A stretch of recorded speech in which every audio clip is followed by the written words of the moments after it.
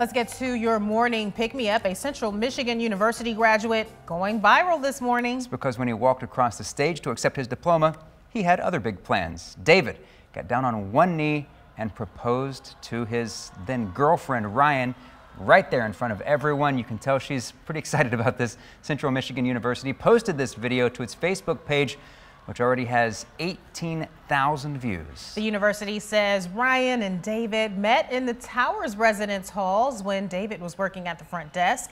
They went on to say the two have supported each other through their years at CMU, and now they will continue to support each other for a lifetime. Congratulations to the newly engaged couple. Love to hear how that applause just doesn't stop that crowd. Clearly very excited for this couple. I'm assuming she said yes. It appears she said yes.